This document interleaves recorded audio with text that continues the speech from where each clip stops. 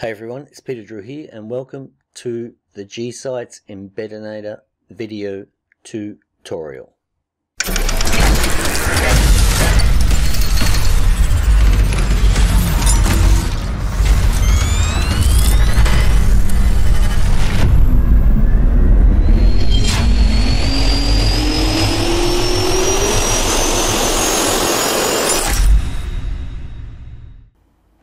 Now to see what your sites look like, you just go to My Documents, GsitesEmbedinator, PDFs, choose one, and there you go.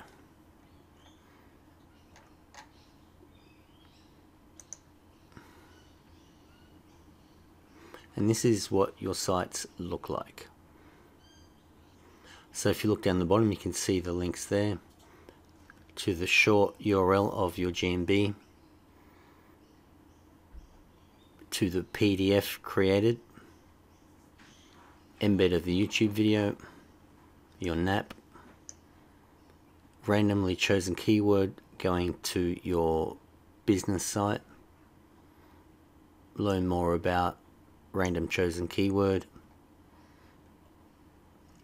embed of your business site or the domain that you put in there, random keyword placed there, an embed of the PDF created by GMB Dominator software.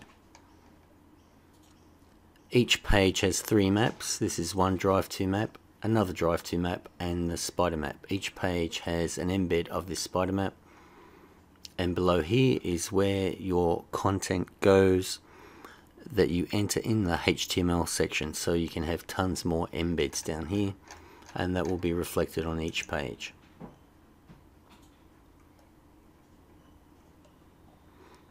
There you go. So typically before I start a project, I create a text file with all this data in it. This is what you need: the title, which is typically the title that you use to rank your GMB in the GMB itself. This also becomes your project name, and it's saved in the software under this project listing. Then you have your main keyword, and then you have the related keywords, and there are 8 of them. We use the related keywords because these are what create the theme for the Google site created. So that means you're getting embeds from a site created with a theme that suits these keywords. These keywords, every time a page is created, the software chooses one of these keywords for a different location on the page, for different anchor texts, etc., as you'll see. Then you have your Google account and password, list of YouTube URLs. Each page has one YouTube video embedded at the top of it. The software chooses one that you enter randomly. So if you have 10 URLs here, it will choose one of those each time it creates a new page. These YouTube videos should be related to the theme of the site that you're creating, which is related to the GMB that you're promoting. So what we've learned over time is that the authority is passed both ways. The embedding this YouTube, as we know, passes on like link juice to the video that you are embedding, which helps it rank higher in Google Organic and in YouTube Organic. But conversely, it works the other way as well. If you find a really powerful YouTube video that's got a ton of authority and is ranking in YouTube search, that is also passed back to the Google site. In this process, we're not trying to get these Google sites to rank. What we want is them indexed, so we are telling YouTube how many sites around the world are sending Drive to maps back to our GMB. So I'm not looking to pass authority to, so I use YouTube videos that I own that give them embeds every time I run this software to help them perform better in YouTube. Now we need the business site from your GMB, that URL, put that here. If for some reason your GMB doesn't have a business site, use the person who owns that GMB, use their business domain name. Now on the last window of the software, we have an additional HTML code section where you can put more embeds in there, typically like that. In this example, I've got an embed of a PDF on drive.google.com from a previous project. I'm doing another video which is an advanced training video where we will be focusing on this point.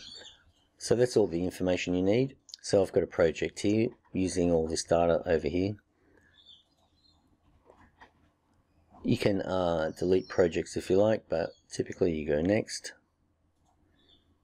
Whatever you put up here, this is the main URL created on Google Sites. So I'll change that to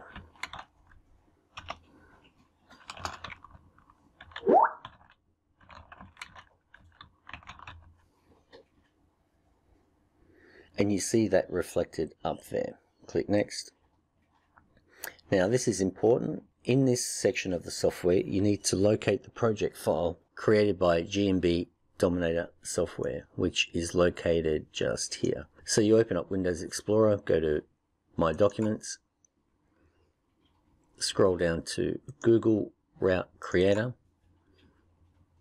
GMB files, and there are your project files. Top results. And these are the project files created. So you can sort them by date to find the most recent. So I've already done that, so click next.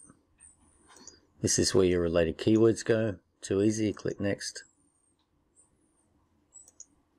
So you just add your Google email in there and password and click on add Google account and it pops up here. You can add as many as you like. So here is where you put your business site URL. If you don't have a business site, put the main domain related to that GMB.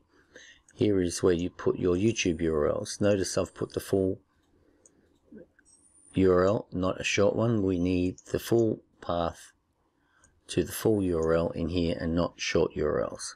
And this is the additional HTML section. And this is where we will go into in the advanced training, where you can put tons more embeds here, and these all appear at the bottom of each page created on your Google site. Click next, and that's it. So I'll show it working, but I'll speed it up 5 or 10 times.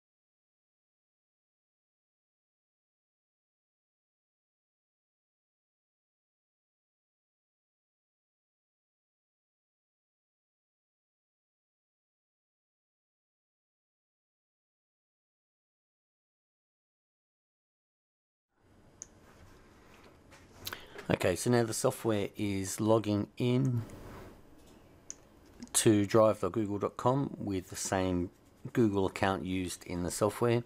It's going to upload the PDF that was created containing all the links for that G site just created. It will set the permissions to public, and it will pop the PDF up on your desktop once it's completed.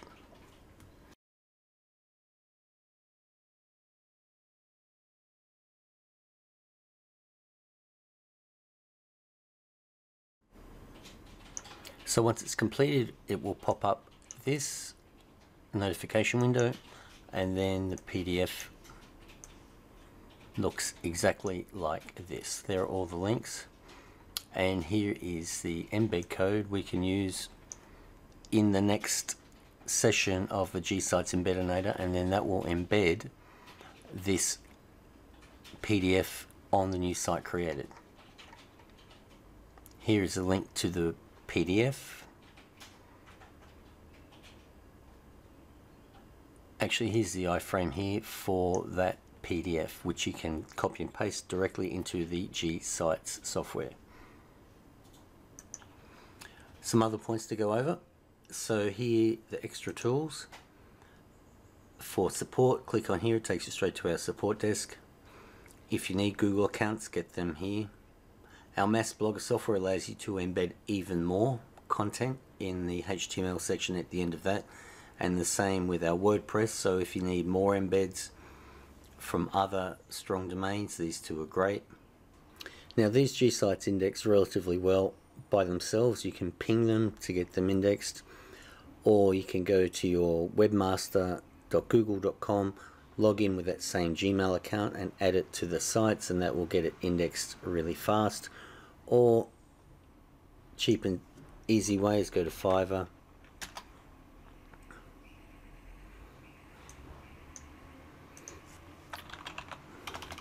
search for GSA links. Here you can get 200,000 GSA links pointing directly to your site for $5, $7.40 Aussie. So for $5, I recommend getting that done, and that they're a whole bunch of spammy links, but they go directly to the Google site and do not interfere with the links of the sites inside that G site. So there you have it. If you have any questions, go to Extra Tools, go to Software Discussion Forum and ask me in there. Thanks for watching, and I'll see you in the next video.